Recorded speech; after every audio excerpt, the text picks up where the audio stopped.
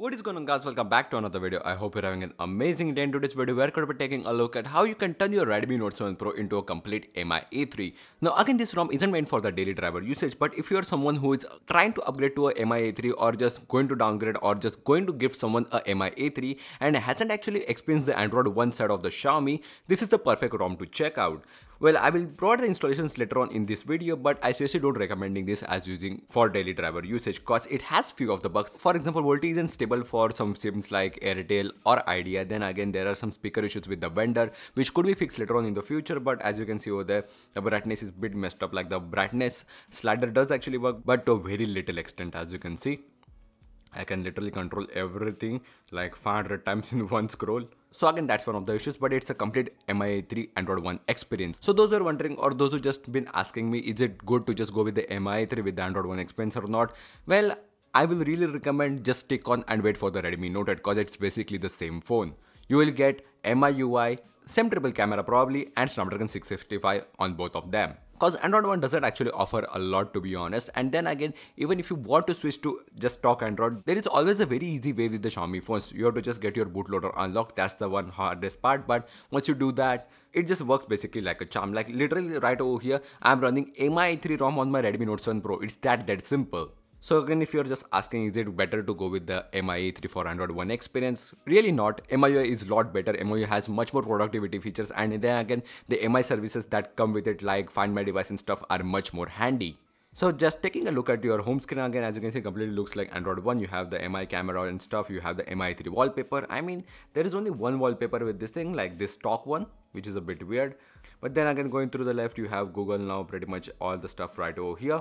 Wow, there's the sale on MI2. That's pretty good. But then again, going through the notification stuff, it's a completely AOSP based ROM.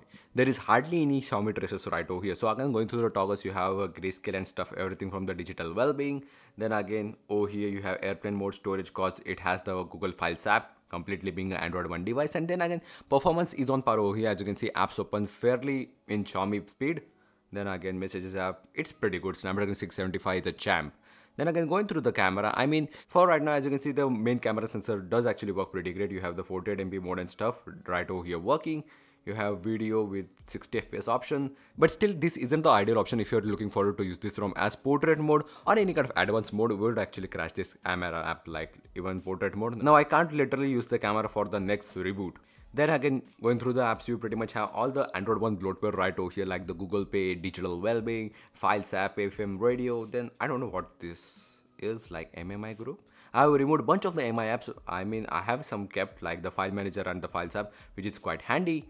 But then again, performance stuff is pretty great. Again, if you want this ROM in any kind of another phone, please follow me on Instagram and send me a DM. Again, if you just don't follow me, you will just end up in my spam folder because they are pretty much all the time full. So again, reply to one of my stories or something and I will get notified. But let's just get through the ROM again. Just pretty much nothing. It's a stock Android ROM. Again, you have pretty much bunch of suggestions right over here, which is pretty great. So going through the battery and stuff, pretty much nothing. You don't get any kind of MIUI battery saving options right over here.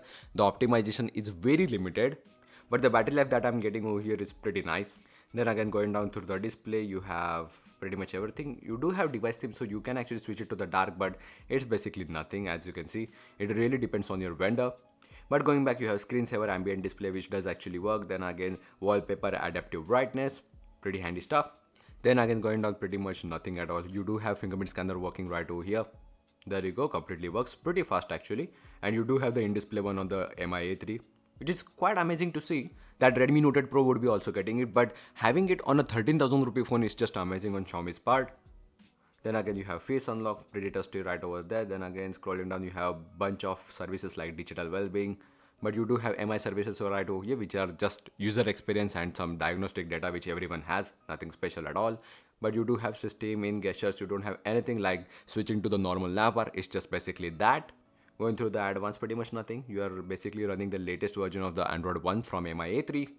And then feedback, which also does actually work. So that's great. And then again, let's just get to the installation of this thing. Again, it's pretty easy. You have to just get an unlock bootloader and install a custom recovery. If you just basically know that because there are already 1000 videos on it, just go to the recovery by shutting down your phone. Then hold down your volume up and power at the same time. Once you're at the recovery, you have to just go to wipe, advanced wipe, Dalvik, cache, system, vendor and data. No need of internal storage if isn't already mounted. But if your internal storage doesn't actually show up in the twerp, you have to actually just go to the wipe and format data right over here by typing in yes. Once that is done, just go to install, swipe down till you find the patched vendor and boot. This will actually boot any kind of JSI that you want.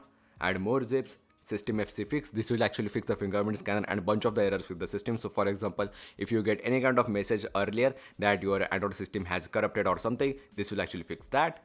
Add more zips, patched fstab and VB meta or the thermals. This will actually enable the phone to boot any kind of GSI kernel or even unlock the thermals, so you can get a bit more boost while gaming. And then again add more zips, fcrypt disabler. This will actually disable the more advanced encryption option which come with the Snapdragon 675.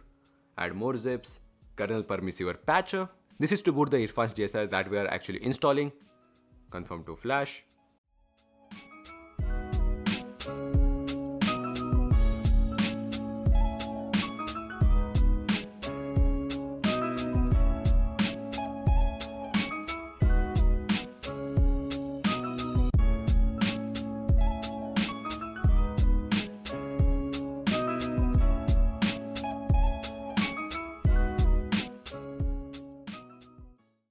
Once all of the zips have been installed, you have to just go to home, reboot, recovery. You have to not reboot yet because we don't actually have the MI3 GSI installed yet, but you have to actually install Magix, which could be activated only once you reboot the recovery. So go to install, Magix 19.3, confirm to flash.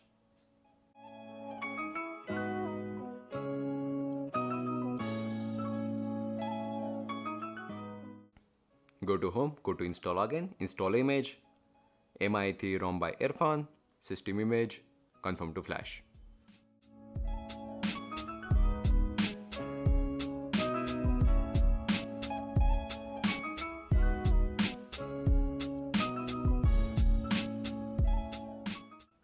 Reboot system, swipe to reboot, just ignore this message. And the phone will actually flash like 3 to 4 times now. Just don't panic. And now the phone is finally booting. Now if you're wondering why the boot animation is a bit funky, that's cause the MI3 is 720p display and our Note 7 Pro is 1080p. But it will basically boot in like 2 to 3 minutes. And we are back again. It's been roughly a minute and the phone is already up. So let's just unlock it, and as you can see there is no navigational options because it doesn't have a navigation bar enabled. So again you have to just go to file manager, and it will actually take a bunch of the time because the Play services are just being crashed in the background. So just again be patient. APK files, Google Play services, let's just install that. Once the Play services have been updated, you have to actually reboot the phone. This will actually allow us to go to the app drawer and fix all the lags in the system and also activate the Google Play Store. Once the phone is back up, you have to just go to the app drawer, Magix, go to modules and add a module called ANX camera. Now this will actually give you a much more stabler MIUI camera on any kind of third-party ROM like Lineage OS Pixel Experience, and this model actually works on bunch of the phones like Pocophone F1, Redmi 4A and bunch of the Xiaomi phones that I don't even know, but it will basically list all the phones that it's actually supporting, cause right now it's detecting that our phone is MI3, but it will actually fix bunch of the stuff for the Redmi Note 7 Pro too. So as you can see, this is the list that it supports. So here you have Redmi 6A, Redmi Note 5 Pro, Cypress, like bunch of the Xiaomi phones. I don't even know the code names completely, but you don't have to actually reboot, you have to actually enable the navbar. So again go to downloads, search navbar. So again this will automatically detect that our phone doesn't actually have a navbar and enable it for us. Again as you can see, origin status hidden. So again that's successful. So reboot to once.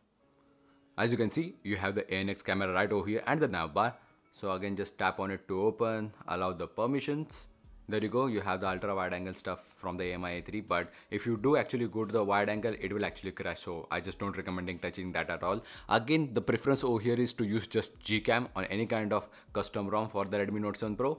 But again, as you can see, it retains everything from the MI3. Like right now it stretches, but you do have the AI mode 2.0. So just tap on the front camera and it actually enables the AI camera. For example, like this, there you go. It usually takes like 2 to 3 taps, but really works. So again you have the video mode right over working. Then again portrait mode is now completely fixed. You also get the aperture mode right over here. Again you have the complete navbar. And yeah guys, that's pretty much it on how you can turn your Redmi Note 7 Pro into a complete AndroidOne Xiaomi Mi A3. I hope you guys enjoyed. If you want more videos like this, please let me in the comment section below. Again be sure to follow me on Instagram and subscribe down there because I will be making a lot of content like this. And see you guys in the next one. Peace. Again, share this video with your tech groups and friends. It would be a lot of help.